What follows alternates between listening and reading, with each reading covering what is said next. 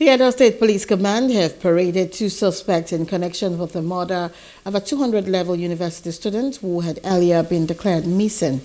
The suspects were paraded to journalists at the State Police Headquarters in Benin City, the Edo State capital. Parading the suspects, the Edo State Commissioner of Police, Funsho Adegboye, informs the case was initially reported to the Abudu Division by the victim's father, Edward Omodon.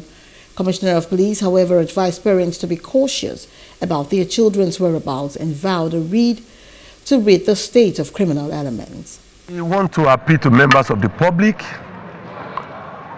to know where they are going to send their children and words.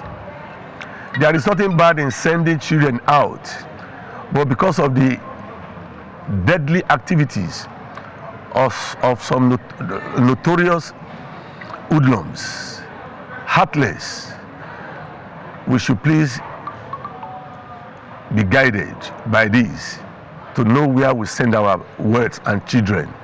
We equally want to appeal to members of the public to give, as they have been doing, more credible and actionable information.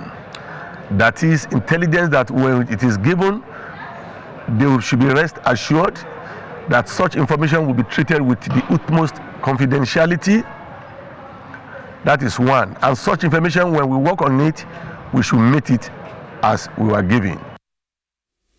On their part, the suspects narrated the level of involvement to the crimes they were arrested for, as they revealed that they were resisted by Faith Omodon, but they overpowered and strangled her to death. Very much. Say, look, we go carry that Baba Pikin.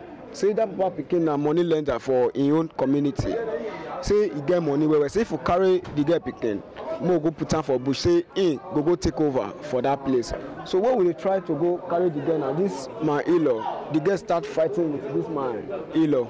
So and I try to hold the girl with my in-law so that we can press in neck so that the girl not go feel the shout.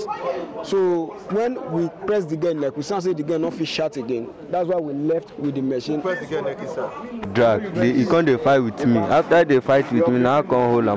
My in-law can't help me hold her. Now, but never that finish. Now we can't leave her for there. Now we can't carry bike and food. We can't come out. But never that finish. Now we will come out.